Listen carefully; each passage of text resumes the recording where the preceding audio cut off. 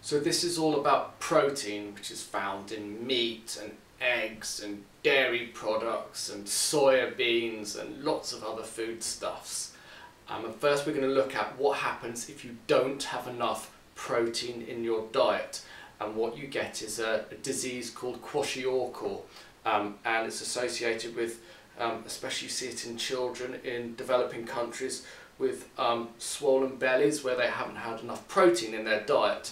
And this is normally due to factors such as poverty or overpopulation, or not enough money being invested in farming techniques.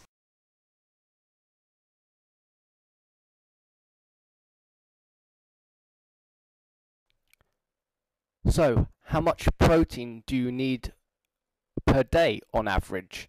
Well, we can calculate that by taking somebody's mass in kilograms and multiplying it by 0.6. So John has a mass of 50 kilograms. We do 50 times 0.6, and that tells us that John needs 30 grams of protein a day.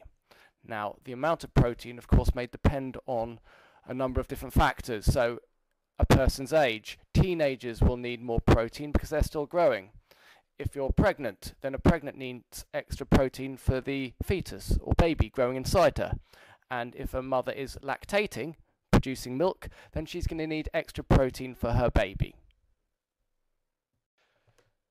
So at the higher level, you need to know that proteins are broken down into molecules called amino acids, and that of the 20 or so amino acids that exist, there are 9 essential amino acids, and an essential amino acid is one that cannot be made by a human and has to be provided in his or her diet.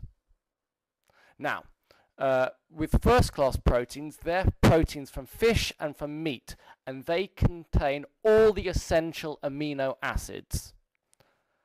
There are also things called second-class proteins, and they're proteins from plants.